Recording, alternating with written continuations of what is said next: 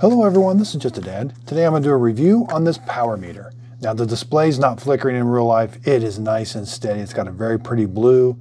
It is solid. So the video is making it flicker, but it's definitely not doing that in real life. So I've got it plugged in, powered up, and I'm powering this Samsung 45 watt charger. And so I can see right now it's pulling 16.2 watts. Okay, so this is the time that it's been connected to power. So the first number is 4 minutes and 42 seconds. That's how long I've had this device plugged in for. After 60 minutes, this will change to hours, and so that'll be the number of hours it's been since it's plugged in. Okay, so now pressing this function button, it's going to walk this display through several different, I'm going to explain each one. So the first one is watts. That's the current watts that's coming out of this plug right here. So press the function button one time. That's going to go to kilowatts. That's how many kilowatts this device, whatever is plugged in here, has used. Press it again. It says V. This is the line voltage and 60 hertz. So that's the current line voltage. Press it again. This is how many amps. This plug, how many amps are coming out of this plug? 0.167. And there's a power factor right here. Press it again. This is the lowest wattage that this device has seen with something plugged in here. And this is the highest. So at one point, this power supply here did draw 22.5 watts. Press it again. That's your overload.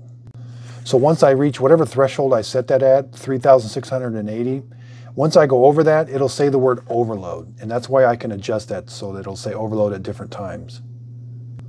So this backlit display, after 10 minutes, the backlit display will go out. All you have to do is hit a button and it'll come back. So now that we're on the watts, you got to press and hold. We're going to change the cost. Press and hold the cost button for 3 seconds. Now the cost is, so once the kilowatts start flashing, you got to press the function button. And now I can press the up. This is the cost.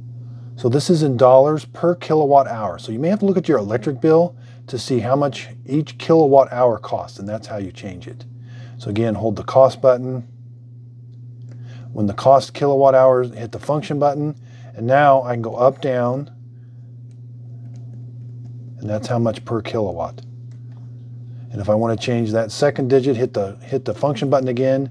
Now I can do that, hit the function button again. Now I can do cents. So $16.60 per kilowatt hour. Okay, so once you've got the cost in there that you want, hit the cost button and it memorizes it. Now, $16.60 is the cost per kilowatt hour, and that's what it'll be displaying. So now as the watts go up, that price will start to go up based on how much you entered in each kilowatt hour cost. Okay, so let's unplug it, see what happens. It's got a nice 3-prong outlet here.